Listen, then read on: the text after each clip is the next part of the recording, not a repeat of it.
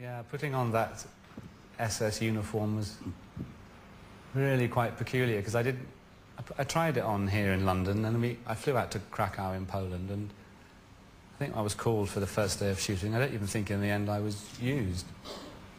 I remember I stepped out of because this was a city which hasn't been damaged by the Germans, unlike Warsaw, the buildings standing very much as they were. And there are still people there who remember, the buildings remember it.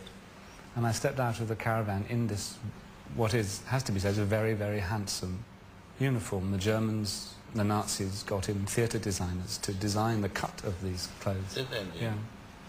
And it feels, it's odd to say it, but it felt good. It felt powerful.